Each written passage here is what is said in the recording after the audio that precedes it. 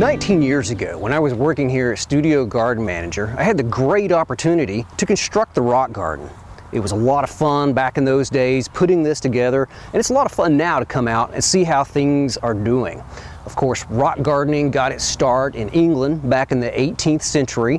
The naturalistic style of garden design was becoming popular. Gardeners would be inspired by what they saw out in nature. They would try to recreate little wildflower meadows or maybe bubbling streams or water gardens, things like that. The more adventurous gardeners were those that had probably been hiking up in the Swiss Alps or some of the other rocky areas, and they wanted to create that rocky type of scenery in their own gardens. So they did this, and now all of our rock gardens today are the descendants of those first English mountaintop gardens. Well, I had so much fun putting this together all those years ago that I knew that when I had my own place, my own property, I would want to do my very own rock garden. And recently, I've had time to start working on that, and I'd like to show it to you. Here in the display gardens on my own property, I really like using rock. You can see I've used a lot of native sandstone to build the raised beds. And raised beds are awesome because it gives you the opportunity to create your own soil, and the plants do so much better. But I also really like the look you get with the plants and the rock together. Well, in the rock garden that I wanted to create, I was very fortunate in that there was some sandstone rock on the property. I was able to get in there, clear out some vegetation, rent some equipment, and go in there and collect the rock for my rock garden. Now, the rock garden at the Oklahoma Gardening Studio Garden is based on sort of a prairie rock outcrop, something that maybe you would see in the prairies out here in central or western Oklahoma. Some rock, some empty space for plants, and a little bit more rock and that kind of thing. When I set about to build my rock garden, I wanted to use a lot more rock. And also, the rock garden at Oklahoma Gardening is built on a slope. It's a beautiful setting. We were able to just kind of dig into the slope and place the boulders. Well, here I have no slope, so I brought in several loads of soil and I built up a mound, or sort of built my own mountain. And coupling that with using a lot of rock, I feel like I've really been able to build my own little mountaintop garden.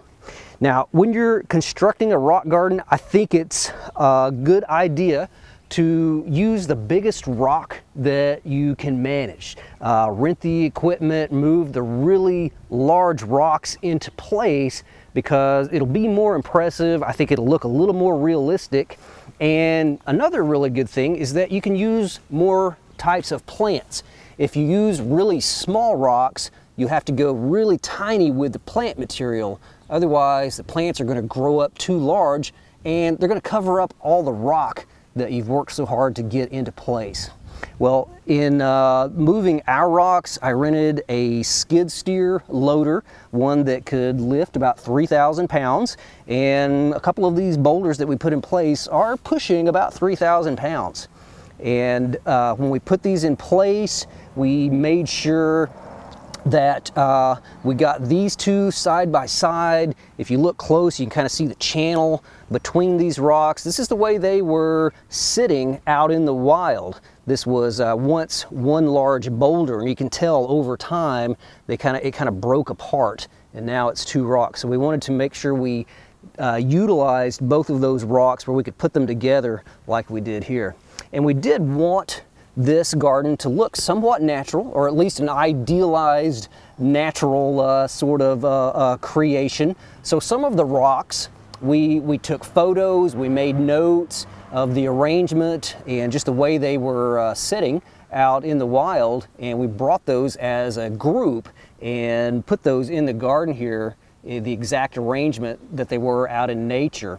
And at certain angles, you look at some of these arrangements and it looks like one giant rock.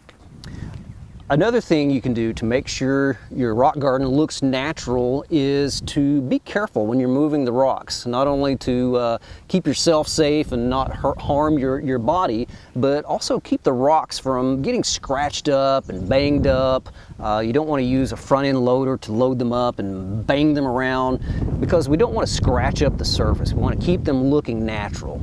Any scratches or marks or dings or breaks in the rock will change the color, and it won't look consistent, and it won't look quite as natural. So try not to scratch or scrape up your rock.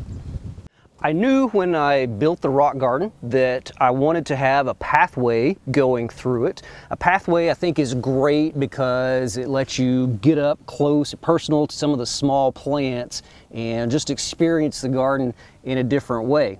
And also having a pathway through a rock garden, it just in and of itself, it helps create little pockets for plants where the stepping stones or the changes in elevation of these rocks next to some of the big boulders just gives you these nice little pockets for planting plants in those little nooks and crannies.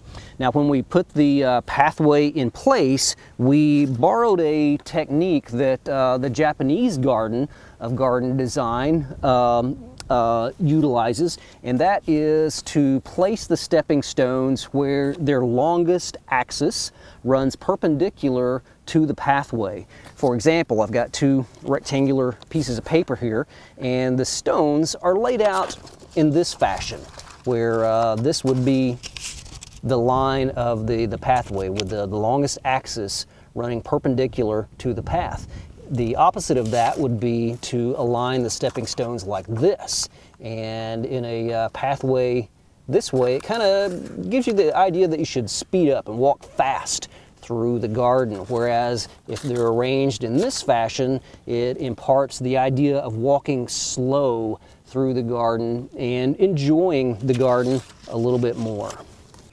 Well, this garden is more about the rocks than it is about the plants. I want to make sure that any plant I put in here is not going to get too large. I've done a lot of work putting the rocks in place, and I don't want all of that to be covered up by the larger plants. Now, over the years, I will research different plants and try out new small perennials. I'll put in some small shrubs, maybe a few conifers and some bulbs to see what's going to work well in this garden. But in the meantime, I've kind of filled it up with a few annuals. We got some of the little dwarf Serenita Angelonias. We've got some fanflower or scaevola, some zinnias, and a few other things. One of my favorite little annuals for the rock garden is this little yellow daisy right down here. This is the Dahlberg daisy. I love its bright yellow flowers and very delicate foliage. But these are annuals, and these will reseed themselves. We'll see them popping up in different places, and I just love the look they give you in the rock garden.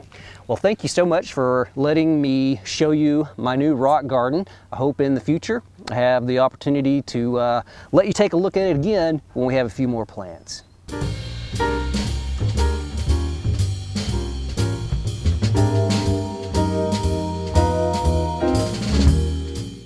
We hope you enjoyed this video. It's part of our Oklahoma Gardening YouTube channel.